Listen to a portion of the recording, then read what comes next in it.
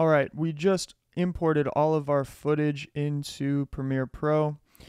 We can open up our footage folder here within our project and we can look through it. It's all organized, it's beautiful. We can double click on any of these files to preview, making sure our footage is in the right place. We've got camera angle 3 there, we've got camera angle 2 here, we've got camera angle 1 here, and then we have our wide shot as well, our full body shot. We have, that one there as well. So 4 different camera angles we're going to be working off of. We also have all of our sequences that we created: YouTube, Story, IG, TikTok, YouTube, Facebook, LinkedIn. We have Instagram. We have our vertical and square versions for that. And we also have our audio file. So we're going to be double clicking our audio file. As you can see, this one is actually still generating peaks for this 67, but we can go ahead and drag it and drop it straight into our timeline so we can get a sense. Now, I'm going to actually just be working off a section of this audio for the sake of this tutorial. This session was recording podcasts back to back to back, so this audio file actually contains multiple episodes. And you might be wondering why it's just one file. So for this particular podcast, the client is recording all of the microphones. So we can take a look at all these mics here. We're running Shure SMBs and they're all going into a Rodecaster.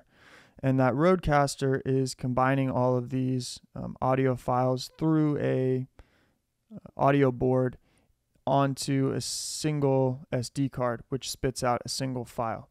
I will include a bonus video in this section that you can watch if you aren't just editing one audio file. Let's say, for example, these microphones were not recorded through a soundboard and we have 3 separate audio files. Well, in that extra tutorial, you can go ahead and skip over to that. I will show you how to create a multi-track edit for podcast production so that you can edit those audio files, make them all sound good, and combine them into one audio file within Adobe Audition. But if you are working off of a single audio file, I'm going to go ahead and show you how to edit and produce this so that it sounds a bit better than just coming off the microphone. So we're going to go ahead and right click on this audio file once you've dragged and dropped it into Premiere Pro, and you're going to go ahead up to Edit Clip in Adobe Audition and click on that. Now it is important that you've already installed Adobe Audition on your computer. So again, the prerequisites for this course were download and install Adobe Premiere Pro and download and install Adobe Audition. And what's cool is after you've installed Adobe Audition, you don't even need to open it up for this to work. It's going to go ahead and render all this audio within Premiere Pro and just send it over, automatically open it up in Adobe Audition, and we'll have a little more ability to edit that audio there.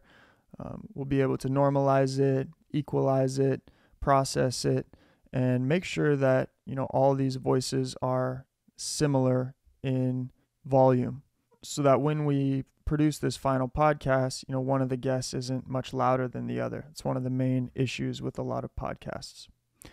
So this is going to render and replace. We'll be back once this file opens up in Adobe Audition.